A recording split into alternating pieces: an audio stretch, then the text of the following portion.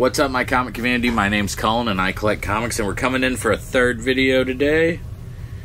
And we're going to do my Things from Another World order from last week. It's a pretty small order. I've been having pretty small weeks lately. I've been not slowing down with the hobby. I've just been trying to slow down on newer stuff and try to go back. I need to get back into focusing on getting some older books. So I'm trying to cut down quite a bit. At the same time, I'm still going to keep on buying spec books and things like that. Alright, here we go.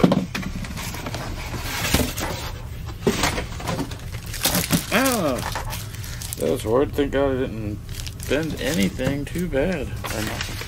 Alright, here we go with our little bit of books. Alright, first we have Batman 141, which is this awesome. I really do like this Felipe Massafera.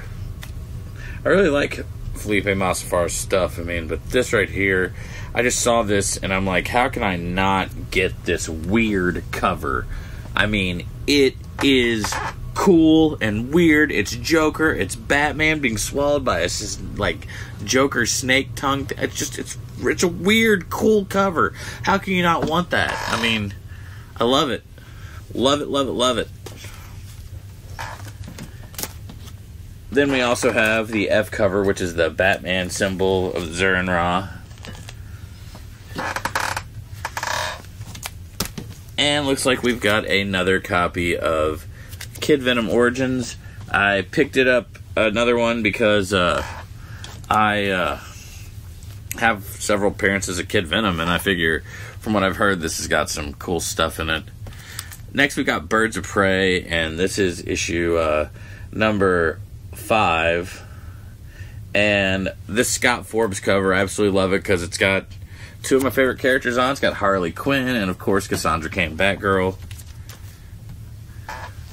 Then we have The Oddly Pedestrian Life of Christopher Chaos number 6, which, of course, is a Tynion book that I've been picking up for a while. Then we have the Inuk Lee cover of Poison Ivy, number 18. And then we also have the Yannick Paquette and David McCaig cover of Poison Ivy. This is issue number 18. I'm glad this series keeps going. It's really cool. Then we're finishing it out with a comic from Boom. We've got the 3rd issue of Space Between, number 3.